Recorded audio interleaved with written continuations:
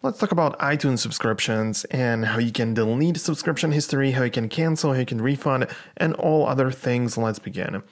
At first, what you should know is that all of the iTunes subscriptions can be found in the App Store app.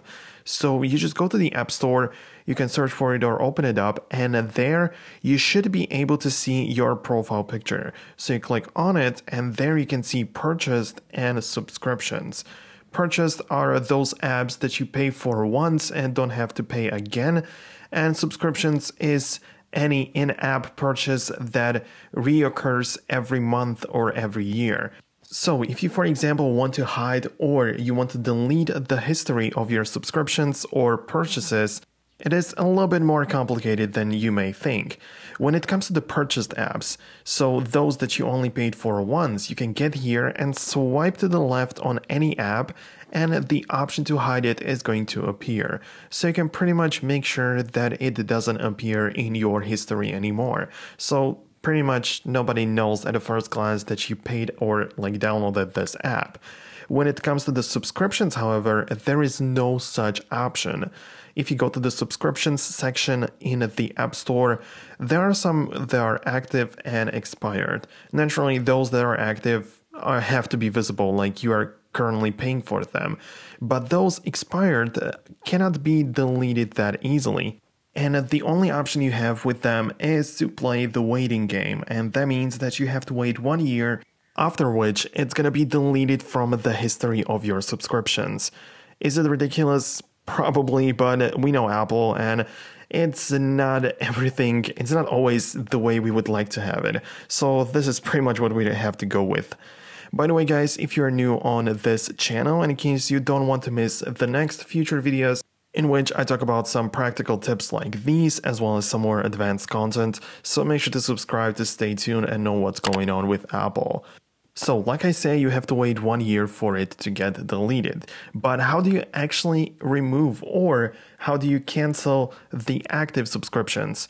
Well, this is kind of easy. You probably can do it, on your own without any help. But you just simply tap on one of these active subscriptions, for example, on Apple TV Plus or whatever, and you can actually edit and cancel the free trial, or you can change, you can modify it. You can see when exactly the next payment is going to happen. So it renews for me on the 1st of July in 2021. I can switch to 1 year plan, which in the long run is going to be a little bit more affordable or like a better deal. But yeah, you can cancel it very easily just by clicking on the red button. So this is how you cancel a subscription, meaning you don't have to pay for it anymore and it doesn't renew automatically. However, if you want to get a refund, that means you want to cancel the subscription and also get the money that you paid for it because you are not satisfied, you didn't expect this, you subscribed accidentally, or for whatever reason. In case you want to get a refund, here's how you do it. So you go to the website called reportaproblem.apple.com. The link can, of course, be found down below in the description. And there you will need to sign in using your Apple ID, of course, the one that you have the subscription running on. So you, of course, type in your email, password, and all of the things that it requires you to put in. So if you have the two-factor verification set up, you of course need to have another iPhone with that Apple ID next to you somewhere, and you're gonna have to type in the passcode that appears on other devices, but I'm pretty sure that you know how this works. So once you're here, what you can see is a huge screen with the "what can I help you with" question, and you can choose from a couple of things. The first one is to request a refund, so you can do that as the first option.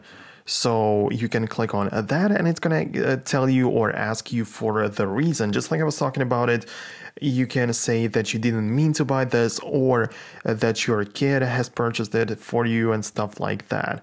So then you can click and you can see all of the subscriptions and the things that you actually pay for. So after choosing the reason why you want to request a refund, what you can do is to simply select one of the things that you paid for and you pretty much go with it. That you click next. I don't really want to actually request a refund, so I don't go all the way to the end, but But if you finish the process all the way to the end, you're going to receive an email telling you that you have to wait for Apple to see what's really going on, if they approve the refund, and they can leave you waiting for as long as they want, pretty much. In case your reason isn't really, like, it doesn't make sense, then you, of course, will not get a refund. But based on the previous video I made about this topic, it was kind of a broad way of talking about the refunds. I mean, people usually say or left a comment saying that they did not get the refund at all. I'm not sure what's going on. Apple has to approve it, so you cannot really tell what happens until you actually try to get a refund. Okay, so these were all of the iTunes subscriptions, but what if you know that you actually pay for something monthly, but you cannot find it in the App Store, in the purchases, nor in the subscriptions tab? What can you do about it then? Well, in this case, it means that you simply didn't go through iTunes, you didn't use Face ID or Touch ID to complete the purchase, you pretty much used the dedicated or their own website. Let's say, for example, the YouTube Premium that I have. In iTunes or in the App Store, it tells me that a subscription has expired, it has been cancelled, and I don't pay for it anymore. But I know, in fact, that I have YouTube Premium, so the thing is that I didn't use iTunes to set it up and to get the subscription, but I went over to Google and let them use my credit card and access to it, and they take my money and I don't use iTunes to get it. So I cannot cancel it using iTunes. I have to go to YouTube, to Google account and cancel it this way. The same goes for Netflix. You don't have to use iTunes to set up Netflix subscription or anything else.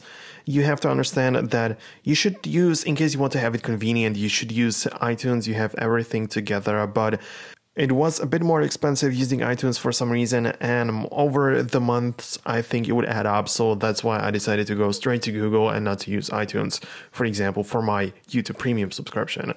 But this is pretty much everything what I wanted to say in this video. Hopefully it helped you. I really do hope that I provided some value to you, and if I did, if you liked it, then make sure to leave a thumbs up. It's gonna be appreciated very well, and you can also hit the subscribe button so you don't miss future updates, future videos. Thanks a lot for watching, your support, and see you guys later.